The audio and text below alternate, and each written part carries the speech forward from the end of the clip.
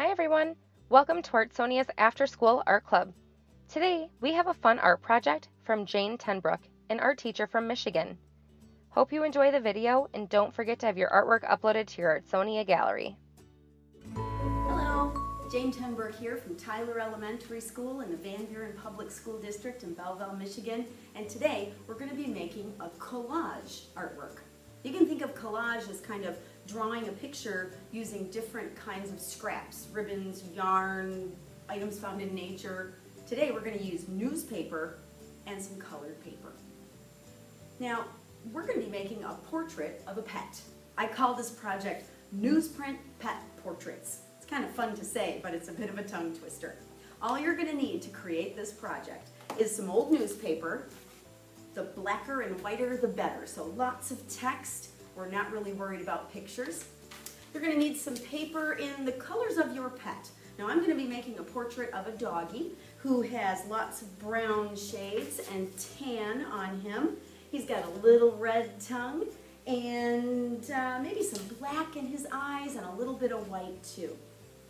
You will also need a pair of scissors. I've got some good safety scissors. I've got some grown-up scissors. Make sure that you're safe and you have a grown-up with you when you use your scissors. And I'm going to use glue sticks for this project. You could use liquid glue also, but I find that when I'm making collage, glue stick works the best. All right, so I'm going to build my pet collage on some white paper. Nothing fancy. You could use any color you like. I just thought white might make my doggy portrait show up best. Now, to get an idea of how I want to make my portrait, I have to remember that this is going to show my doggy from the shoulders up. So I'm going to take a pencil and very lightly sketch out the idea I have in my mind. From the bottom of my paper, I'm going to make a half an oval. That reminds me of the shape of the dog's body. Then I'm going to come up a little bit and I'm going to make a whole oval. Little bit smaller and overlapping at the bottom. Now that is going to be the dog's head. He's got floppy old ears, so I'm going to make some more ovals. There's one, and there's two, and I think that's going to be enough to get me started. The face and all the other things I'm going to add to my doggy I can put in as I work. So we'll set that down, and I'm going to get to work. Now, I think I would like to make my dog's body this beautiful brown color. So I'm going to get my scissors and I'm going to cut a half an oval.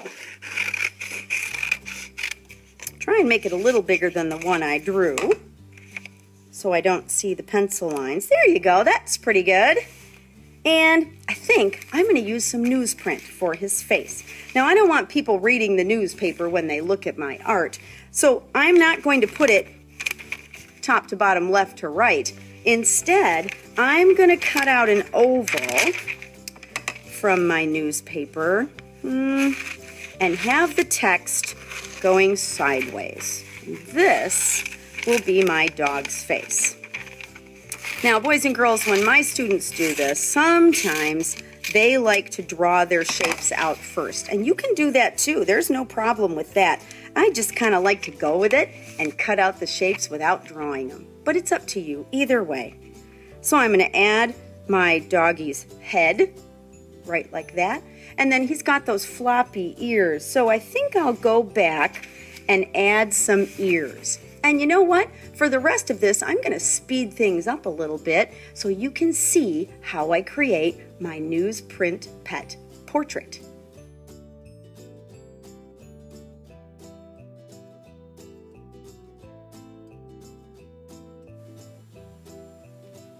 So what do you think? There's my little doggy, and I haven't glued anything down yet, so I can adjust things however I want. I could give him a collar, I could change out the ears for different colors, I can move all kinds of things around.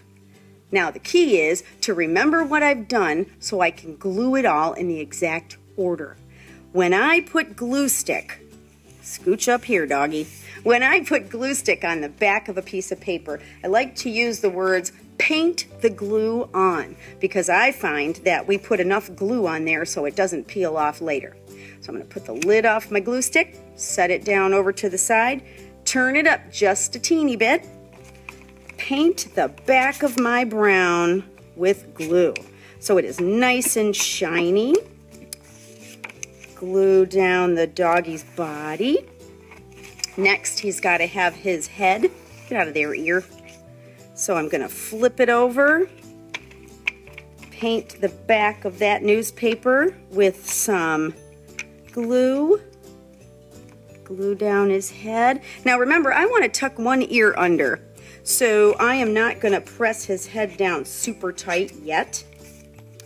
So I can slide that ear right under there like that. How cool. And then I'm going to paint the back of this ear with some glue.